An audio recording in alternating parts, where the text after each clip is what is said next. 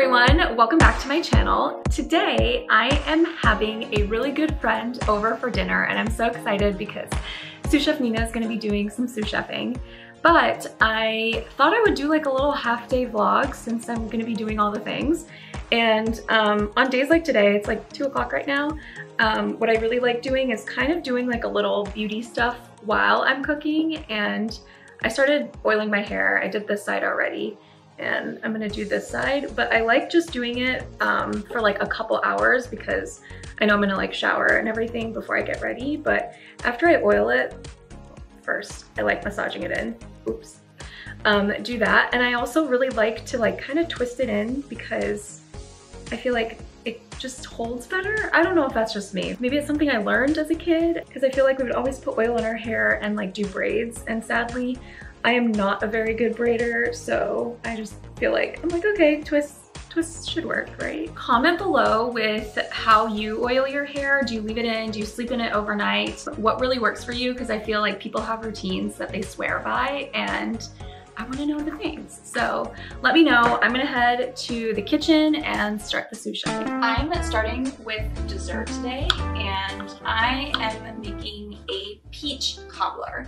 And I think it's always like fun to do like more fruity desserts, but I am just excited because I love hosting and it's actually really fun for me to cook. I've always loved it. And I think I started like really loving cooking and hosting and understanding what it really meant in 6th grade. I took my first home ec class. We all had to take home ec in 6th grade. And honestly, before this home ec class, I didn't even understand like preheating the oven, which I don't know if that's really sad. If anyone else was in the same boat, let me know.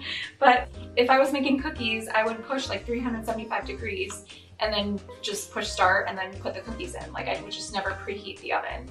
And needless to say, the cookies were not great. So I just learned proper things that you probably should know by this age. And I remember our final assignment was we had to make like one dish for our family. And I was like, I'm not gonna make one dish, I'm gonna make a whole meal. And I made like monkey bread and I made chicken and I made, no-bake peanut butter cookies and banana bread. And clearly I had basically just had like a whole dessert menu. So I'm a sweet tooth girl, if you couldn't already tell. This recipe I actually got from my cousin. The first time I had it was in the summer during COVID.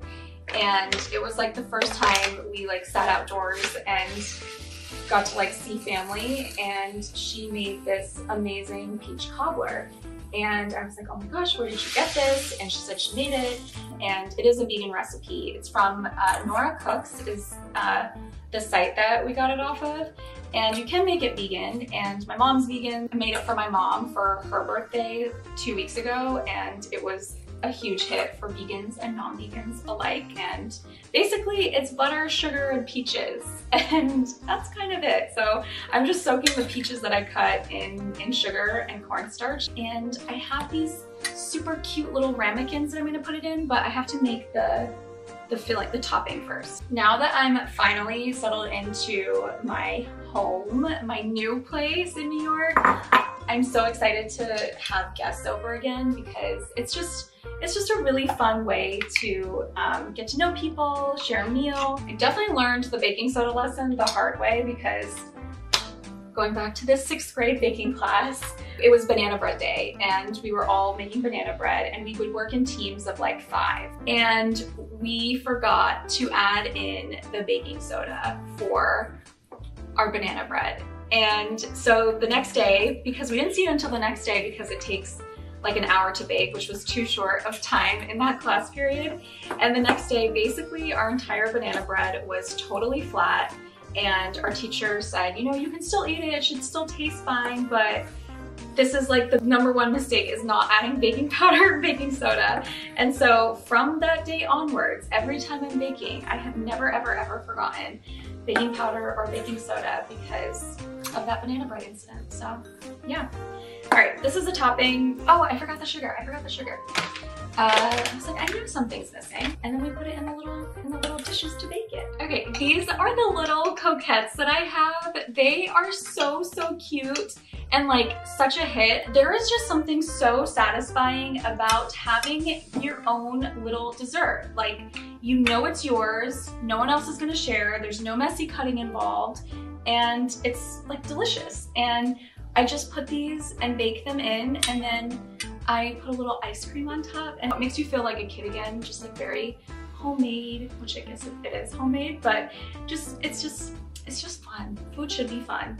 We'll crumble a little bit of the topping, basically to cover the peaches, and that's it. I pop this in the oven for 375, and they're gonna be delicious little desserts. We'll definitely do a taste test when it's done, don't worry. I am also gonna be making some Indian masala corn, the one with like the chopped masala, but I'm actually gonna put it into the air fryer. My brother-in-law yesterday, I went over to like find some chopped masala. I was like, do you have any of this? As I was like rummaging through their pantry. We live like 7 minutes away. And he said, have you ever tried putting the corn in the air fryer? And I said, no. And he said, oh my gosh, it's actually really good. So Baran, we're gonna give it a try. 370, 10 to 12 minutes. We're gonna find out. We are doing Thai food tonight. So I'm gonna add some noodles. That was messy. I am eyeballing this for sure. This is definitely the mom's way of doing it. I am so excited to try the Diaspora chili powder. I love this brand, and I feel like everything they do is just so yummy. So I can't wait. Okay, got a better handle on it. Yeah, I think that's good. Corn is baking. We got our dessert ready. And the noodles look just right. I already made a Thai peanut sauce for this, and I'm just going to reheat the sauce. It's super easy. Update on the corn. It has been 16 minutes now since I've put it in, and it doesn't seem to like really be doing much yet. I just put it in for an additional 4 minutes, so it's getting there, but it's taking much longer than I thought. So I just thought I would report back this important discovery of air frying corn.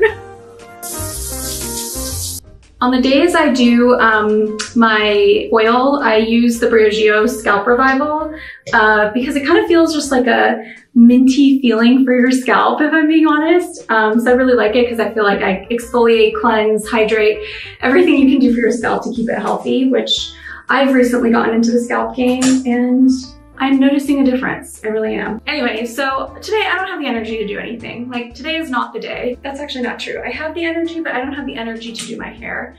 And so on days like today, I'm actually only just gonna make the effort to do like the front part. And with curly hair, you want it to be sopping wet. I mean, like sopping wet. I have to reorganize all of that. So I'm going to be using the Dew. This is my favorite mousse right now at the moment. It's what my stylist turned me on to. Shout out to Steven. And he always says, just rake it through and shake it out, shake it, and kind of let it fall. But I'm just gonna do the front pieces, and then I'm just gonna put it up into a little twist situation. This is the dinner outfit look. You know, it's comfy, it's easy, and still feels nice.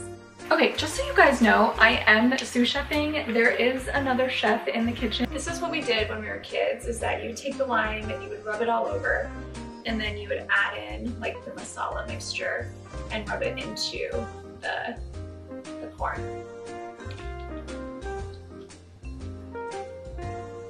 You guys, this hits the spot. It is so good, and it was so easy. I will say it took probably 22 minutes in the air fryer, but it's like a really nice golden brown. It tastes amazing, and it was super easy. Yay, I can't wait to serve it. Okay, I have not moved at all, and I've just finished my corn. So it was that good. Gigi, you were right. The air fryer was a really solid move. Let me know if you try these little corns in the air fryer. This is kind of the color that you get, but let me know how it turns out and if you like it. Okay, I have to go get ready.